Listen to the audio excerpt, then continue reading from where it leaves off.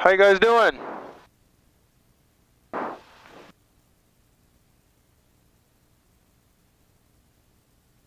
right, just gonna do a quick little flight, maybe do a little pattern work. And I just couldn't drive by the airport today, seeing how beautiful it is, and not go fly a little bit. So let's go see if we can have some fun. Engines all started, countdown timer started. We're gonna lean for taxi, get these radios, GPS is all set up. Density altitude 1,800.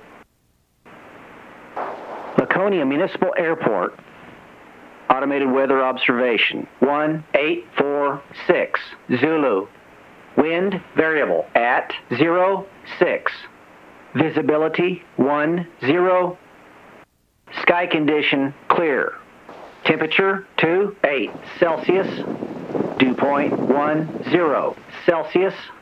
Altimeter 3030. Remarks. Density altitude 1,800. All right, altimeter 3030. Obviously we've got some high pressure here. Across this active road here.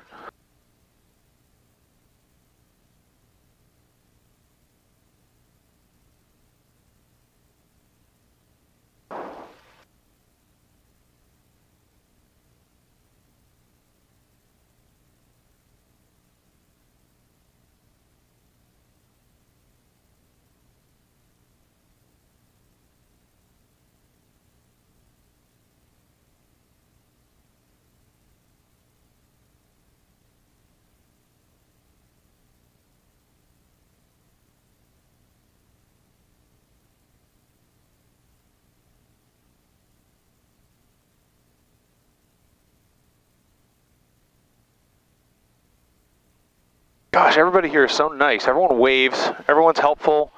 They're first to come to the wingtip and make sure that you're not going to hit them. Well, then again, I guess that's because they don't want you hitting their wingtip, but everyone is so nice here.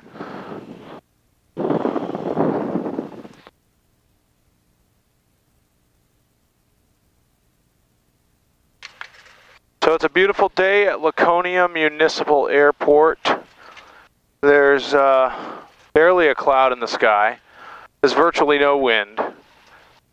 It's the second 4th of July weekend that we've had, with 4th of July running right in the middle of the week. We had a pre-4th of July weekend and a post-4th of July weekend, and we've just had a run of amazing weather. Didn't fly yesterday, went out on the boat, and have a good friend in town, and we went out and hung out on the boat. And it was actually a little chillier than expected. It was like 70 some odd degrees, which was a welcome break from that really intense, like high 90s, high humidity. We had some thunder showers a couple days ago on Friday. Had to give some relief to the sky, I guess, and let all that moisture out of the sky. So I re-rigged my outside GoPro with my homemade strut mount, and I'm going to show you guys what I did to make that. It's not really that big of a deal, but I'm not going to pay 100 and some odd bucks for a strut mount that I can make for, geez, approximately $2, maybe $3, depending on where you're shopping. I'd rather put that 100 bucks into fuel for the airplane. Looks like the ramp over here is pretty busy. As I turn over, you'll see all the jet activity. We just got to find a place to do our run up. You know what I'm going to do just to be on the super safe side? I'm going to go way past the last plane.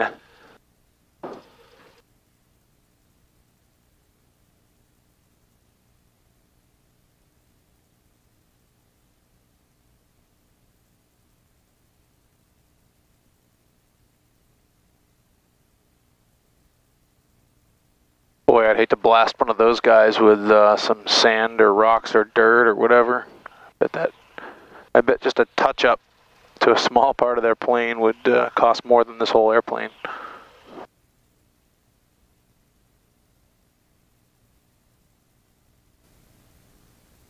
Alright, so we'll do our run up here. Before takeoff, park and brake set. I use my toe brakes, seat belts and harnesses, check secure. Good for now. Fuel quantity, right tank is almost full, left tank is full. Mixture full rich. Prop full forward, carb heat cold. Throttle 1700.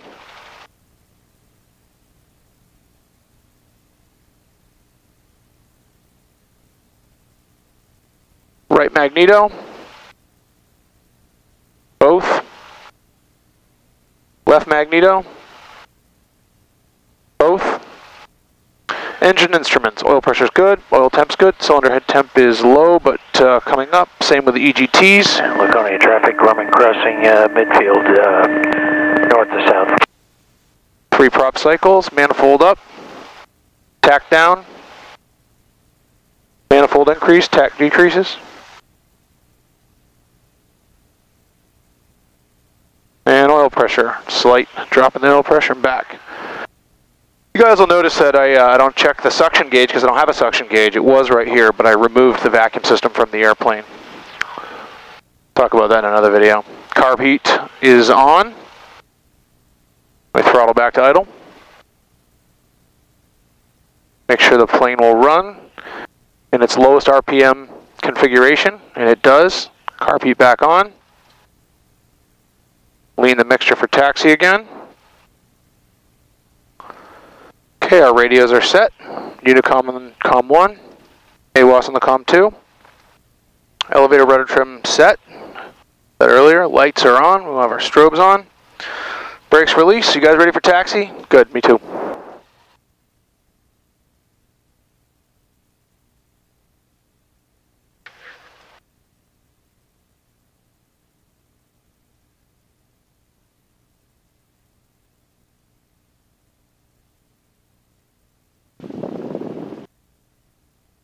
Hopefully my outside camera won't slip like it did in the last series of videos. Make a quick radio call. Laconia traffic, blue sky lane 3067 Yankee, taxiing from the ramp run-up area to runway 26 on Bravo. Full length departure, Laconia. Both ways. See anybody?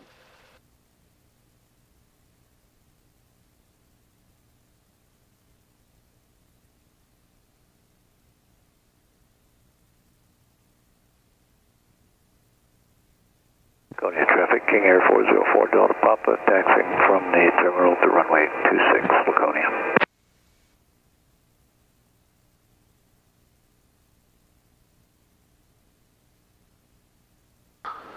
Got a King Air behind us, I guess. That's a heck of an airplane. No passengers today, so maybe I won't talk as much. Who knows? I know some of you guys like lots of chatter, others of you think it's too much detail. Well,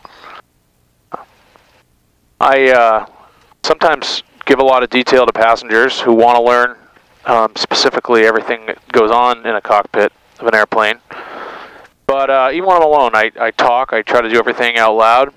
It's a good practice. Especially when you're doing your flow. Laconia traffic, Cessna 6210 Tango's taxiing to 26, Laconia traffic. When you're doing your flow, when you're running off a checklist, when you hear yourself do it, it just somehow becomes more real. And you basically get very few free passes for mistakes when it comes to flying an airplane. So I like to make sure that everything is done as properly as possible. And I just want to address my double run-up that I often do. I don't do it all the time. Some people have made remarks in prior videos that they'd never seen that done, or they don't see the reason for it. And maybe there isn't a good reason for it, but I think there is a good reason. First flight of the day, haven't flown the plane in a number of days. I mean, I don't know if somebody got into my hangar. I mean, I hope not, but you never know. And it's the first flight of the day, the first time the engine's been run in a day. And I want to make sure that we have power after a reasonably long taxi. So what I'm going to do is I'm going to mixture full rich, prop full forward, carb heat cold, throttle up to 1700. Do a real quick, just a mag check. That's it. In and out.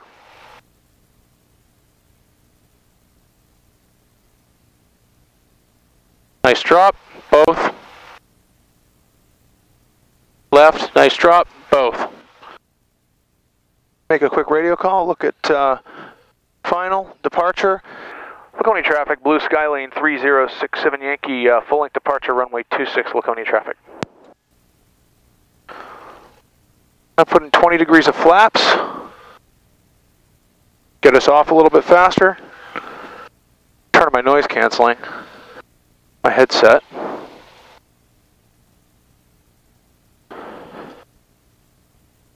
Laconia traffic, sky lane passing over the lake, 1,700 feet, 270 over the end of the runway. Full power, make a radio call as we're going. We're getting oil pressure, oil temperature's good. There. Laconia traffic, blue sky lane 3067 Yankee, rolling.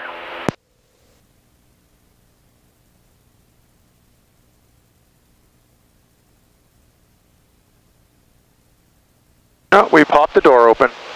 That's okay. We'll talk about that in a minute as soon as we get to a safe altitude.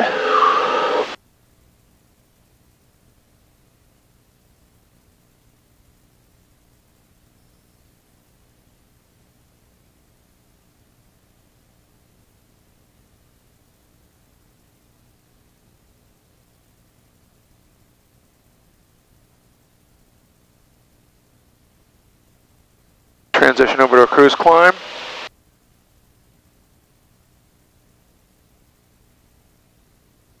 Laconia traffic, blue sky lane 3067 Yankee, 1,300 on the departure leg, left turn out to the south. Last call, Laconia traffic.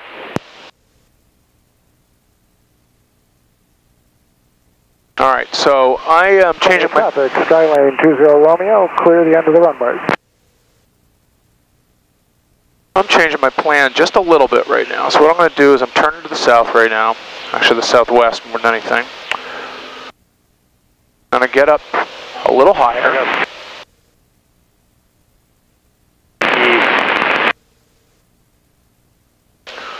Now I just want... Is that guy going to talk on the radio? Not sure. Alright, so I want to just explain... you experienced pilots know that the door popping open is not a big deal. But I want to explain to those who may have never experienced it before, or maybe those who don't even fly small airplanes, or haven't begun their training yet, who may think that it's a scary and dangerous condition. Generally speaking, it's not. The doors open and close like most cars with the hinges forward. So we're moving through the air right now at 90 miles an hour. And the doors, the wind wants to blow the doors shut, so I have to... King Air 404 Delta Papa taking off runway 26 Laconia, will be departing to the south-southwest. Thanks, Dave. Just check my off my horizon here. Not much going on.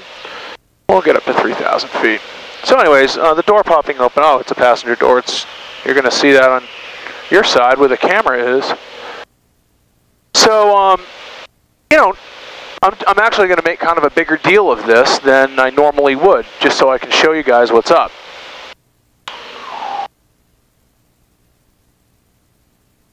So I'll climb up to a safe altitude, and I'll get the plane in a configuration that gives me one of my hands back. I know I have one of my hands back, but I kind of want to have myself in a position where if I need both of my hands, I can still operate the airplane safely.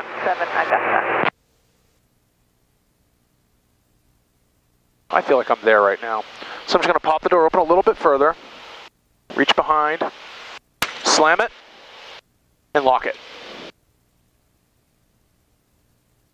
How simple, huh? Going in for this off runway 26, we'll be making a left turn out. Laconia.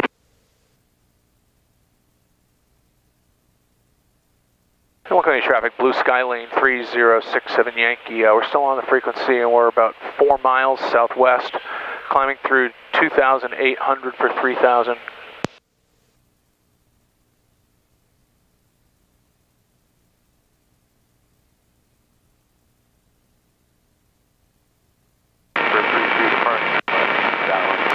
So anyways, guys, not a big deal, as you can see. 020 is entering the base for runway 17 Augusta.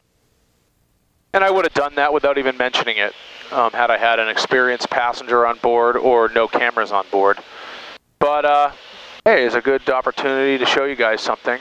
I'm going to keep going up to 3,500.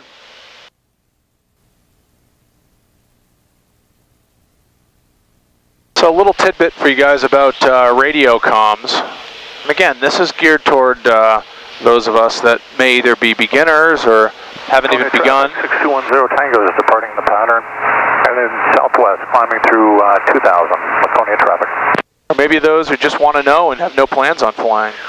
But the radios in aircraft operate in the VHF spectrum, very high frequency. And the nature of VHF is that it is a line of sight type communication. Basically, traffic Cambridge and Cessna left base 17 Augusta. If you can't send that radio wave directly to the destination, it's not going to work. It's not going to get there. And one of my other hobbies, I'm a ham radio guy. Traffic light release 1500 and there's a lot of southwest of the field. A lot of fun to be had with ham radio. Except you'll find that in ham radio, people basically talk about talking on the radio. There's really not a lot of substance. When you're in an airplane, you're talking about obviously very important things, and you're talking Going traffic, helicopter 590 Lima Juliet, right midfield. to other people who have very important things to discuss. So I haven't been doing a lot of ham radio stuff. Suffice it to say, when you're in an airplane, you have line of sight to incredible distances, much farther than you would normally have were you just sitting in the second story of your house, for instance, even with a high gain antenna. Take an eastbound turn, head over the lake. Sure, was traffic, still plane 14 Lima, and then a left downwind for 22. Saranac Lake traffic, Challenger 15 miles south will be entering a left downwind for runway 23, Saranac Lake.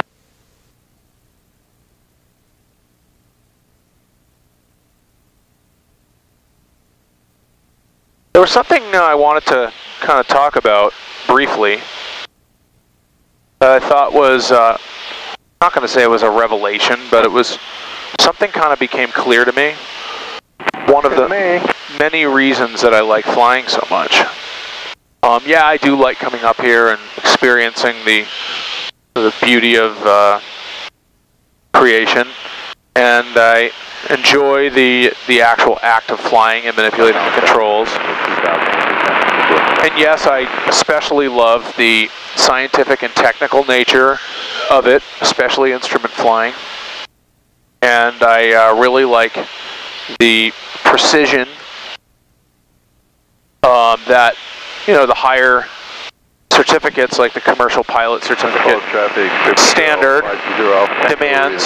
12 miles to the southwest. Your landings have to be better, your maneuvers need to be more precise, etc., etc. Jumpers below Verdanson, 14,000 feet below Verdanson, use caution, jumpers! You're way too excited to be jumping out of a perfectly good airplane. Haha. But what I discovered that I really like about flying a lot, specifically, is that it requires most of my mental bandwidth to the exclusion of other things that could be on my mind or bothering me. Not necessarily bothering me, but like, you know, always busy with work and kids and home and mowing the lawn and taking care of the properties and the tenants and the this and the that and all the other things that life, you know, busy life by choice has invaded me with. And when I'm flying, it demands my full attention. I mean, I can't really be thinking about, you you know, a problem with this or a problem with that. And it's kind of focus time for me. And I just never really considered that to be traffic 990 left crossing runway 15 for the to be something that's so significant until I guess I pinpointed it one day. It just kind of became clear to me, oh my gosh, I just landed the airplane and I've got all these things that need my attention down here on the ground, but I haven't thought about them for the last 2 or 3 hours. That's really cool. Yeah, I see you. Never mind. We're good. I wouldn't have minded doing an approach, a visual instrument approach, meaning an instrument approach but with no safety pilot, and you know, using a lot of visual cues outside as well. Just good kind of refresher practice. Doesn't count as one of my 6 in 6 months, but we'll go out here to the north end of the lake a little bit. We'll enter into a 45-degree upwind, and we'll land the airplane and call it good. Tons and tons of boats out here on Lake Winnipesaukee.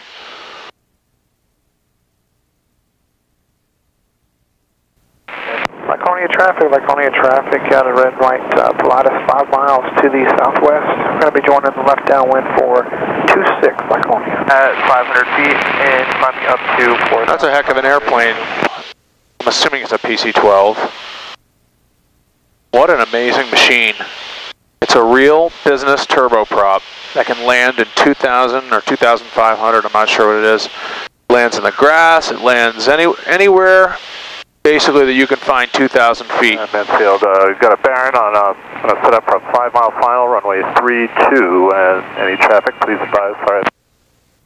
I wanted to point this out. On the 5 mile, bring it on in. I'm not critical of other people's radio work. We all make our share of mistakes, but I think it's important to observe. Okay, we're just turning the final approach. To observe protocols, and an instructor a long time ago, like 20 plus years ago, told me, you know, he asked rhetorically, why would anybody call into an untowered, a non-towered airport and say, any traffic in the pattern, please advise? What happens if there's 8 airplanes in the pattern, they all key up their mics at the same time? That just creates chaos. It's proper protocol to announce your intentions into the space and to continually advise of your intentions and your actions and your whereabouts, who you are, and what you're doing.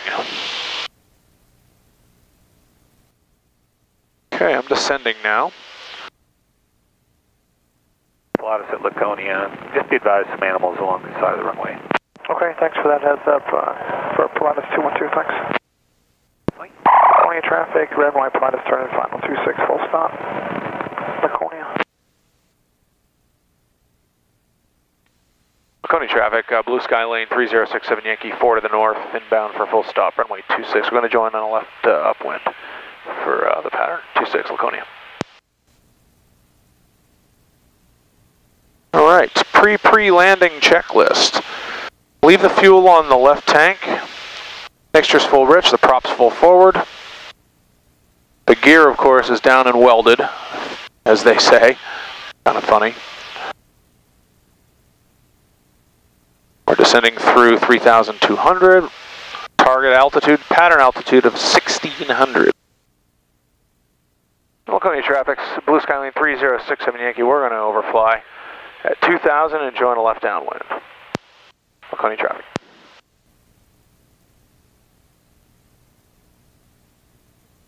And Laconia traffic, blue sky lane 3067 Yankee, left downwind for runway 26, full stop, Laconia traffic.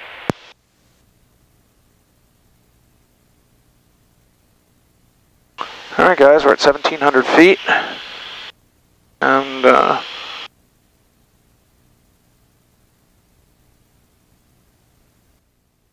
okay, pre-landing checklist. Fuel's on both tanks. Mixture full rich, prop full forward, carb heat cold. Cowl flaps half closed. We want to prevent shock cooling the engine here. And throttle back. 10 degrees of flaps.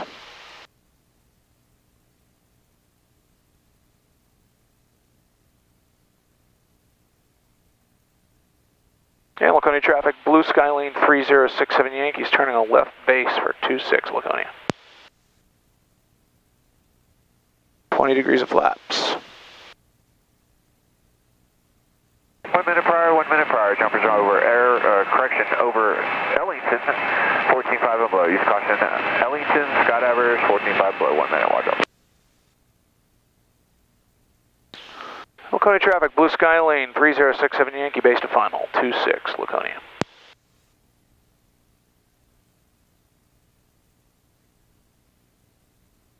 Degrees of flaps. Drive this thing into the ground. Not into the ground, for crying out loud. That's not good. Carpet cold. Or warm. On.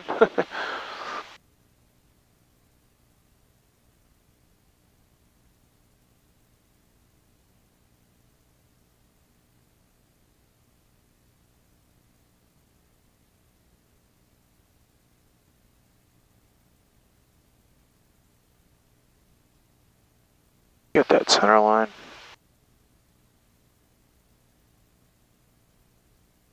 Hold the airplane off the ground.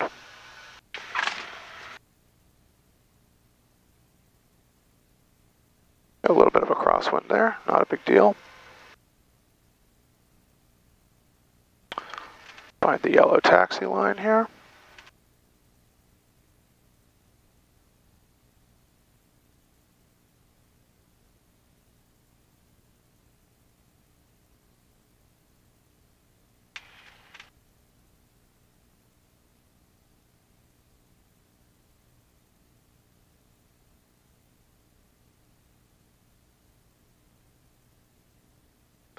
Okay, traffic, blue sky lane 3067 Yankee, clear of all runways at Foxtrot.